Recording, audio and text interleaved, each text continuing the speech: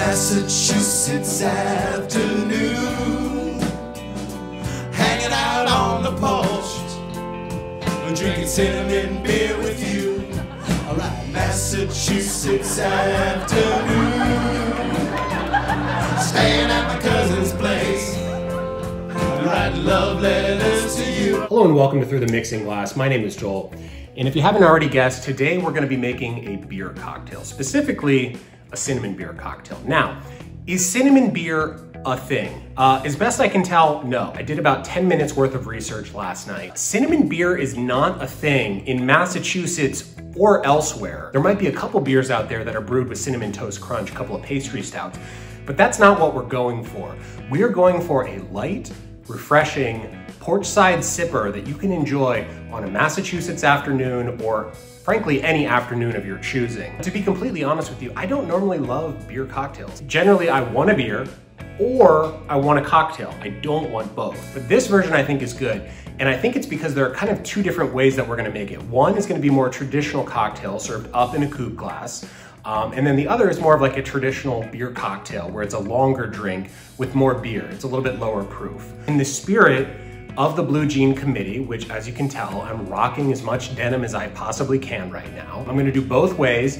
You can see which one you think looks better. I certainly hope you'll let me know which one you like better in the comments. So without any further ado, let's get started on the Massachusetts afternoon. First, we're gonna make the long drink version. To really bring out the cinnamon flavors in this cinnamon beer cocktail, I'm adding a couple of dashes of Bitterman Chocolat Mole bitters. Angostura bitters would also work nicely here. But could we really call this a cinnamon beer cocktail with only one cinnamon-based ingredient? No, of course not. So next we're adding 3/4 of an ounce of cinnamon syrup. We're gonna balance all that out with 3/4 of an ounce of fresh lemon juice. Our last ingredient for now is whiskey, specifically Evan Williams Bourbon. In keeping with this being a slightly lower ABV cocktail, I'm only using 1.5 ounces of it. Now we're going to add ice and give it a shake. Now let's set that aside for a moment while we make our second version.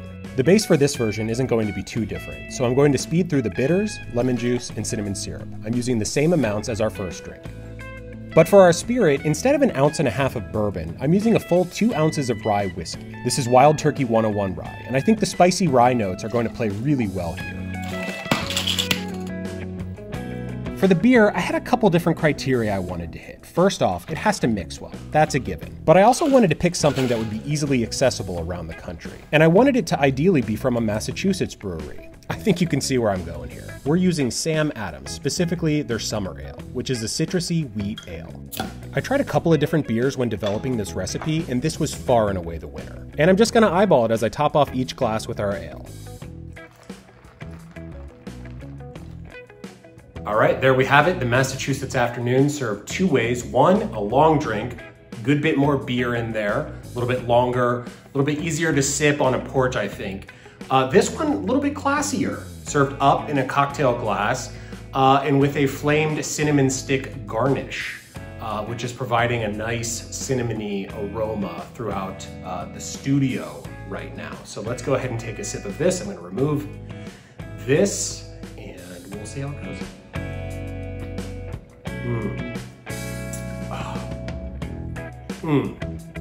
So good. Oh, that is so good. The rye, the lemon, the cinnamon, they all pair so nicely together. And then the beer, it serves to kind of bring it all together. It lengthens it out. The rye that I used was 100 proof, so it's pretty potent. So the beer is actually gonna bring that down a little bit. You're not gonna get knocked on your butt with this. This is just a really good drink. I'm actually, I gotta say, I'm pretty proud of that. I think that came together very nicely. Let's try this, a little bit more beer. It should be a little bit more of a relaxing, chill out type drink.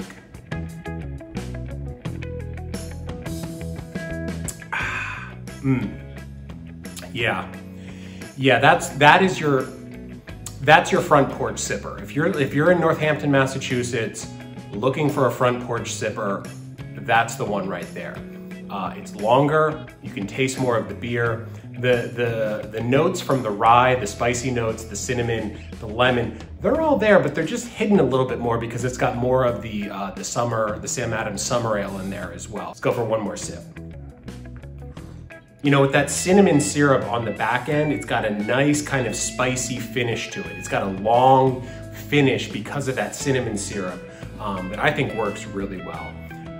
Look, if you can't tell, I really dig this one. This is the one for me.